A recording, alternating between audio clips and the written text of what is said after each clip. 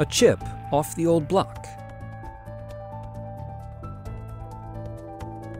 Presented by Science at NASA. The expression chip off the old block has taken on new meaning. Scientists are using cells and tissue from the human body to create living 3D versions of human organs within see-through structures.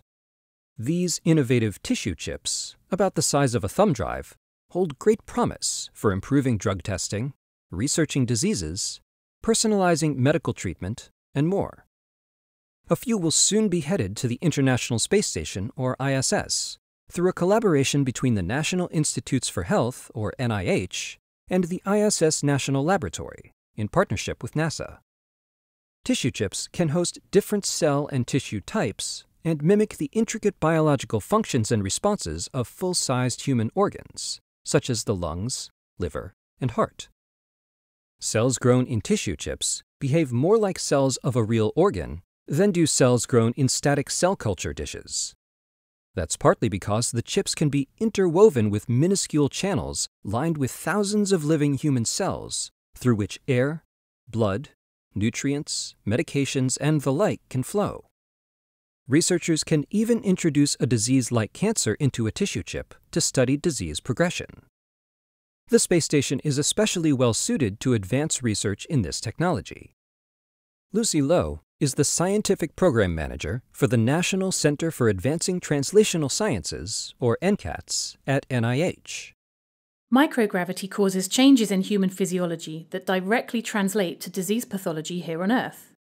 In a couple of weeks in microgravity, we can model something that might take 10 or 15 years here on Earth to become even clinically relevant.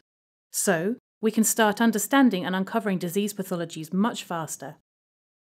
Other tissue chip in space study areas include respiratory system immune response, kidney function, blood-brain barrier, musculoskeletal diseases such as osteoporosis, and immune system aging.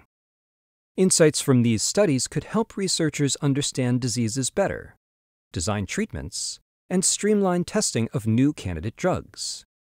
In the future, tissue chips could also advance precision medicine, customized healthcare with disease treatment and prevention that takes into account a patient's genes, environment, and body.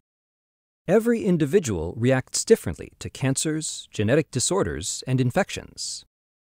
Using tissue chips is a way to understand, in a tightly controllable model system, exactly what's happening to a specific person. We could use tissue chips to pinpoint what it is about a particular group that's making their cancers act in a particular way towards a particular drug, or what kind of drug might be more useful for one population than another. Scientists are even working on a human on a chip, in which tissue chips for various organs will be linked together to mimic whole body physiology. Researchers could then test potential effects of a substance like a drug across the entire body before testing in humans. Essentially, you throw all these cells together and provide them with the nutrients they need to do their thing. It's literally like taking a little bit of you, putting it into a home away from home, letting the cells chat with each other, and looking at how they respond to different stresses and different drugs. Science truth can be stranger than science fiction. To learn more about science being performed on the space station, go to www.nasa.gov/ISS-science. For more on scientific advancements both on and off Earth, visit science.nasa.gov.